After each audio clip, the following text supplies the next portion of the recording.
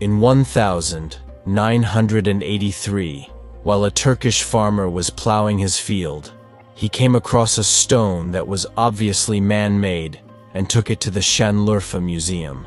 Years later, the German archaeologist Klaus Schmidt, who conducted research in the region, also mentioned this stone. Schmidt, who goes to see the stone in the museum's storage room, immediately wants to go to the site where the stone was found. The next thing you know, the site of the world's oldest known man-made complex structures is uncovered. The year is 1994. There is a strange detail. As a result of surveys conducted by a group of archaeologists from Istanbul and Chicago universities in 1963, there was a report that the region contained structures from the Neolithic period, but there was no study. Göbeklitepe dates back to the pre-pottery Neolithic period, 12,000 to 10,000 years ago. We are talking about dates so old that we should add the following in order to understand the state of mankind. Mankind has not yet invented the pottery. He was able to make the pots or tools he used from stone. In other words, he obtained the stone by breaking or carving it with stone or obsidian. One more note. We are 7,500 years older than the pyramids of Giza in Egypt, whose secrets are still unsolved. According to classical archaeology, man at that time had not even built his shelter yet. He doesn't know how to grow crops. They just hunted and tried to survive. It is not even known whether they spoke. If they did, it is a mystery what kind of language they spoke. It is estimated that they live in groups of 30 or 40 people. I never agree with this point of view. This is the point of view that degrades human beings and pushes our ancestors into ignorance in caves. As if to prove that this one-legged perspective is completely wrong, this structure is discovered. Human beings, who are said not to be able to speak, who cannot even make a drinking vessel for themselves, create gigantic structures. And they do it in a certain order, with absolute intelligence and motivation. They are collectively thinking about something. Or maybe only one thinks and the others follow. They feel something beyond the vital needs of food, protection, or shelter. They act on these thoughts. And in order to fulfill these desires, as a result of a long and laborious work, they first start building in the area we call Göbeklitepe today. And then they accomplish something more laborious. They cover up what they have done. We still don't know what they had in mind. But when we look at the excavation site and see that a very small part of it has come to the surface, we can say that we have a high chance of finding answers to these questions in the near future. Then let the video begin. The site of what we call Göbeklitepe consists of a series of rectangular and circular circles supported by massive T-shaped columns, many of which are the oldest known megaliths in the world. Many of the columns are decorated with wild animal reliefs and details. For its date, the craftsmanship is truly breathtaking. It was buried under a hill covering a calculated 22 acres of land. The archaeological site is incredibly large, and although only a small percentage has been excavated so far, it has fundamentally changed the way we look at the known origins of human civilization in the distant past. Just after the Ice Age. Then it was discovered that Göbeklitepe was just one of dozens of sites in the region. This, of course, was even more surprising. With the discovery of all these hills, we have an even more interesting case study. Scientists in Turkey called the whole area Stone Hills and presented it to the world as such. As a result of the findings in Göbeklitepe and other hills, there was first a radical change. The end of the Paleolithic and the beginning of the Neolithic, as taught to us in history books, changed. Neolithic went back a few thousand years. In relation to Göbeklitepe, many of you have seen pictures of circular structures and finely decorated T-shaped stones. But as you go deeper into the details, you will realize that there is much more to it than that. Klaus Schmidt, the German archaeologist who discovered Göbeklitepe, described the circular sections found in the hilly area. They were given codes A, B, C, and D. The whole world continues to call it this way. Now let's take a look at some of the finds. Number 1 is the human headstone. Many of you have seen Göbeklitepe's famous vulture stone or stone number 43. But not everyone knows that there is another vulture depicted here. This one is from the oldest phase of Göbeklitepe, from the best preserved structure, Circle D. Archaeologists say that during the filling and sealing of the circle, some objects were deliberately placed next to the stuns, and this stone slab is just north of stun number 18, one of the central stuns in the circle. It shows a large predator that some say is a hyena. It is very likely to be a vulture with a very prominent beak and open wings. Above the hyena are the legs of another animal, and then there is what looks like a human head, clearly separated from the body. It is unclear whether this head is part of a narrative scene about animals, but it stands out as a unique find at Göbeklitepe. Number 2, bone spatula. We see this small bone object that is 5,3 centimeters high and measures 1,9 by 0,3 centimeters. These are called bone spatulas. Because of their appearance, some associate these small bone spatulas with the famous T-shaped stuns of Göbeklitepe. Indeed, at first glance, they do indeed appear to have a T-shaped form. However, not everyone agrees with this interpretation, because it is easy to make simple comparisons when we really lack an understanding of pre-pottery Neolithic art. Maybe they are T-shaped stuns, and maybe they are not. But this small find has got archaeologists talking about it for a long time. Number 3 is the dead aurochs stun. The image of the aurochs on stun number 66 is mesmerizing. The side view of the aurochs is beautifully rendered here. However, the engraving is crudely engraved and poorly preserved. Nevertheless, the clear descriptions give us important information and clues. As you can see, the legs are bent and the tongue is hanging out. Many researchers believe that they wanted to show us that the animal was dead. This reminds us of a similar depiction of a wild aurochs at the site of Çatalhöyük in the heart of Anatolia. There, too, the aurochs are seen to be sticking out their religion.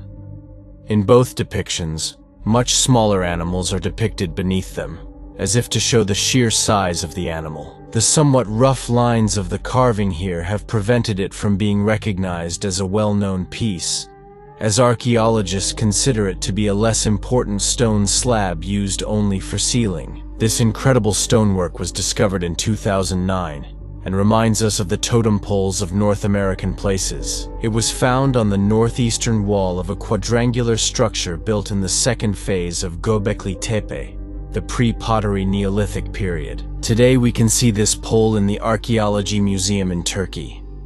9 meters high and has 3 elements in a row. The top part is a predator, maybe a bear but most likely a big cat, but the animal's face is completely damaged. Below the head, a short neck, arms and hands are clearly visible.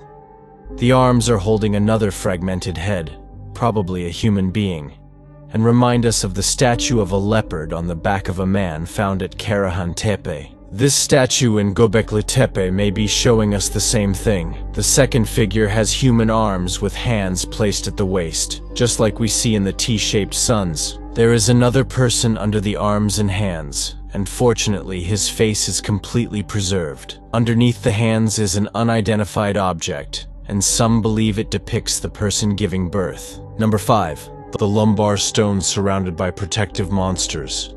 This is one of my favorite finds of Göbeklitepe. It is a monumental porthole stone measuring 3 by 3 meters with 2 openings. If you ask what a porthole is, it's a kind of window. As you can see, it is richly decorated with 3 half-meter sculptures with 4 legs. The monsters from this sculpture are identified as bulls, rams, and wild kilis.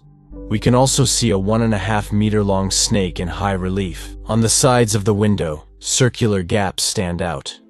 We don't know at the moment whether they were just ornaments or had some other function. The stone was not in place when it was found, so we don't know its original connection. However, it is thought that it was once used to properly protect the entrance of an important building. Number 6. Stone buttons. Beads and buttons are found directly opposite the stone hills, but we can easily compare the buttons at Göbeklitepe with more modern examples. They are usually made of green stone. They were probably used on the person and are common throughout the site. The intricacy of these tiny pieces is beautiful and surprising. Some of them are perfectly shaped with very small holes running through them. They look as if they were made with the help of a drill. We still don't know exactly what their function was. We can only speculate. But once again we see that we need to question some of our prejudices, as well as admire the ingenuity of such tiny objects. Number 7. Human and animal figure. Some small objects continue to amaze us. For example, this sculpture, measuring just 5,1 centimeters by 2,3 and 2,7 centimeters, is a surface find from the top of the hill.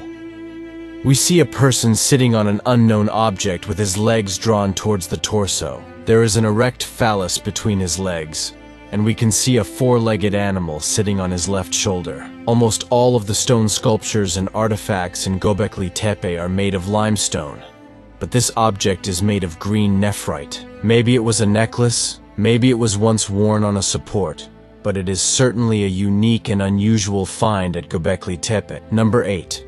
The unfinished T-shaped column. Today you see this very eroded pillar, 7 meters long and about 20 cubic meters in volume, partly cut out of the bedrock with Göbeklitepe in the background. It is a piece that we will find almost no information about what it was built for, and the mystery of why it was never finished. Number 9. Bucranium lumber stone. This incredibly ornate stone window or hole, surrounded by two foxes, apparently depicting the moment of the jump, was found in the north wall of what we call Circle B. A bucranium was placed over the hole. Let's show this photo as an answer to those who ask what a bucranium is. It is an ornament carved from an ox skull to decorate some windows or doors, especially wreaths. At this stage, it is not known whether this stone marked the entrance to a building or whether the carved animals were simply protecting a niche or entrance. Number 10. Stone human heads and masks. Dozens of stones, human masks and heads, some weighing up to 2 kilograms, dating from the 9th to 8th millennia, have been discovered. Experts believe they had a cultic purpose, and similar examples are found in many parts of the Middle East. Some artifacts clearly resemble masks and have a concave inner surface with a crudely carved human face on the reverse. Some are only 4.5 centimeters in size, and are therefore miniature objects. They are much smaller than a life-size depiction. Most of the heads and masks seem to have been deliberately placed in the filling of the space, usually close to the central suns. They were placed inside the main circle, as if to say to the people of the time that we are closing here. But we are with you with our eyes and our heads. Yes, after this section on the finds, we would like to tell you about an ambitious thesis that has recently been discussed in some circles. As you know, there is a theory that has recently become widespread and accepted by scientists. It is called the theory of origin from Africa. In other words, the first human beings originated in Africa and spread all over the world from there. There is strong evidence to support this thesis. These are primarily DNA evidence and archaeological finds. There is another theory that contradicts this widespread belief, that the origin was not in Africa, but in Australia. There are DNA studies that can support this theory as well. The origin from Australia may seem crazy to some at first glance, but it should not be forgotten that many such controversial theories have been proven in recent years. I must admit that when I first read it, I thought it was quite exaggerated. But after some research, I found the story quite interesting and wanted to present it to you. However, if we do not stick to the classical patterns here, that is, if we think with an open vision, we can see that there are very different points. The thesis put forward in this context is of course open to discussion in terms of the definition and interpretation of symbols.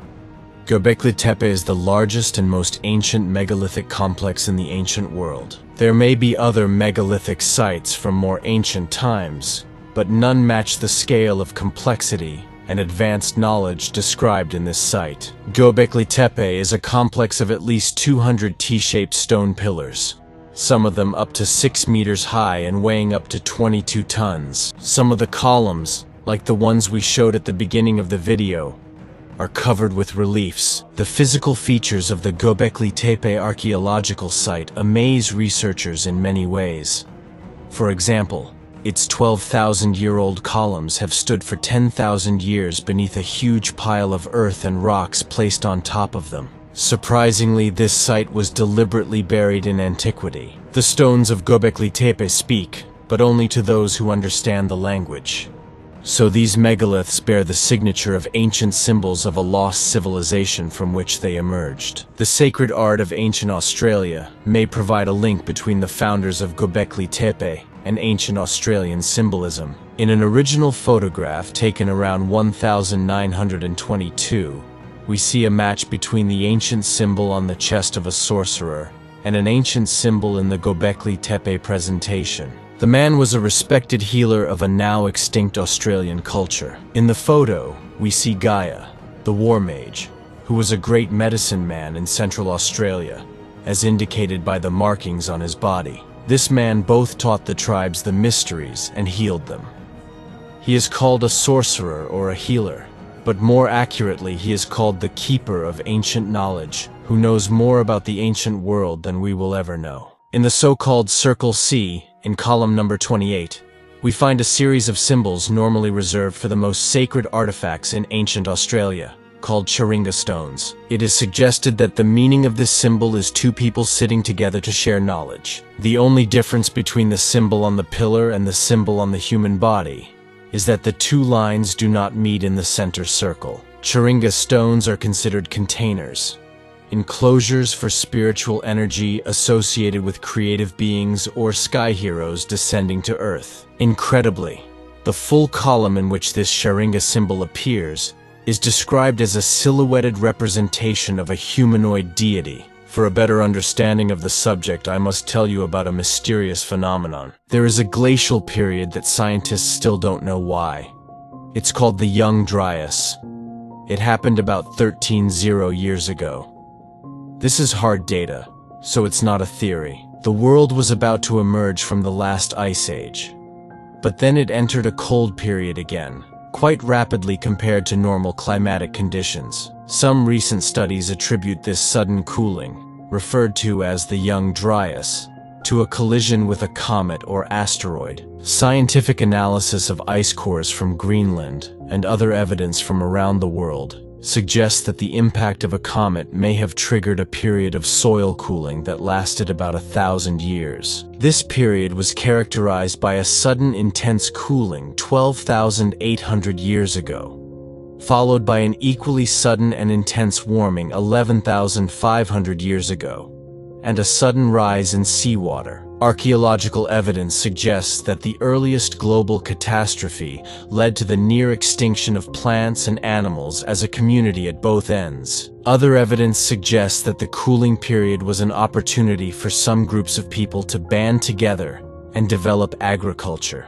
leading to great leaps in technological innovation and social development. Between the low sea levels of this mini ice age, Australia and Papua New Guinea merged into a large continent known as Sahel. The islands of Southeast Asia also joined together on a landmass known as Sunderland. These places were two of the most biologically productive regions in the world during the last ice age, along with the Persian Gulf, a lush green valley, and a virtual Garden of Eden. It is in the light of this information that pillar number 43 in Circle D, which we have just mentioned, is interpreted as providing clues to an ancient comet impact that changed human history, also known as the Vulture Stone of Göbeklitepe. Researchers have found evidence in carvings on an ancient stone pillar at Göbeklitepe of a comet striking the Earth at about the same time as the beginning of the Young Dryas period. The pillar seems to have served as a vehicle to commemorate a catastrophic event.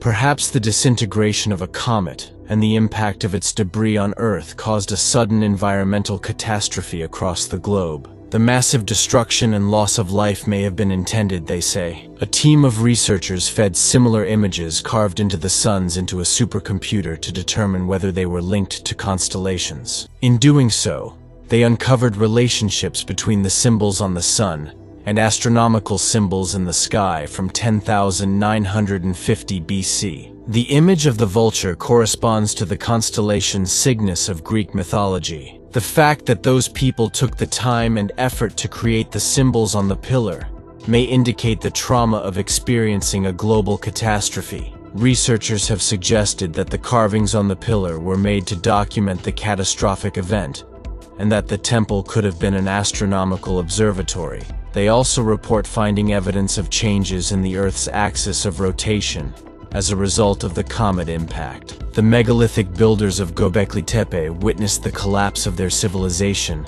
and decided to bury their work. What we see today is perhaps where this enormous culture emerged. Perhaps Göbeklitepe is a monument to the experiences of these people who were forced to migrate after floods and other disasters. There are researchers who like to think that the animal images on the stones of Göbeklitepe represent an important effort by shamans to summon the spirits of extinct animals. Images of snakes are everywhere at Göbeklitepe.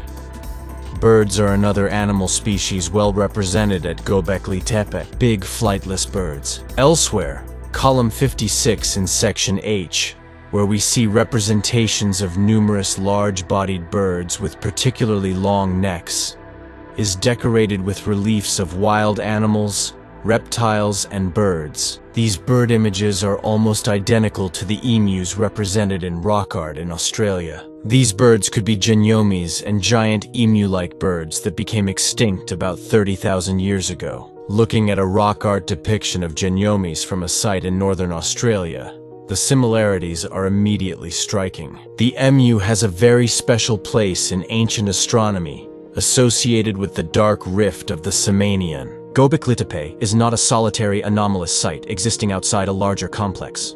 Archaeologists are surveying nearly 40 archaeological sites that share the cultural signature observed at Göbeklitepe.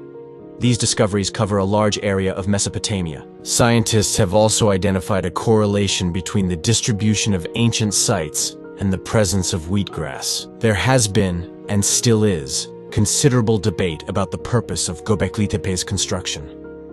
Mainstream scholars tend to suggest that it was a ceremonial site. Others argue that the abundance of silhouetted animals in the tombs is certainly reminiscent of shamanistic traditions. The academics' strongest argument is that some form of avian shamanism was observed by the local culture. Some of the Göbeklitepe research team went so far as to speculate that crane dances may have been performed here. Ancient people may have passed down the secret history of early civilization through comet strikes, volcanic eruptions, ice ages, solar storms, and other global catastrophes.